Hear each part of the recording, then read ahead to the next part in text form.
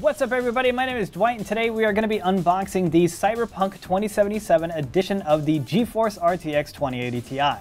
Now these are a collaboration between Nvidia and CD Projekt Red, and they are very limited. We only made 200 of these, so unfortunately they're not going to be for sale.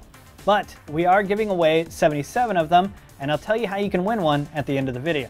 So the first thing that you'll notice is the unique design to this box. We have Nvidia and CD Projekt Red's logos up here in the top left, with the Mercenary V taking up most of the right.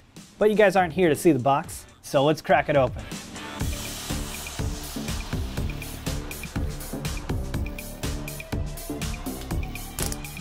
So I haven't even seen one of these in person yet. I am super excited. Woo! Okay, well right off the bat you can see that signature Cyberpunk yellow from this video card. Holy cow. Alright, so on the back here we have the Cyberpunk 2077 logo with the RTX 2080 Ti logo right next to it. A little bit of cellophane I'm just going to peel off. Flipping it over, again we have the RTX 2080 Ti logo. A little bit more cellophane. And I can see that there's a couple of these lines here on the front that they've carried over from the back, which I assume are probably the cut lines from the body modifications that you can do in the game.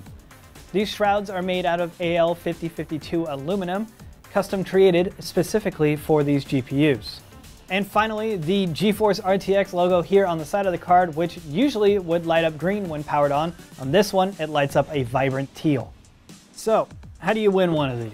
Like I mentioned earlier, we're going to be giving away 77 of the 200, and all you have to do is go over to the GeForce Twitter, Instagram, or Facebook pages and retweet, like, or comment on our hashtag RTXOn sweepstakes posts.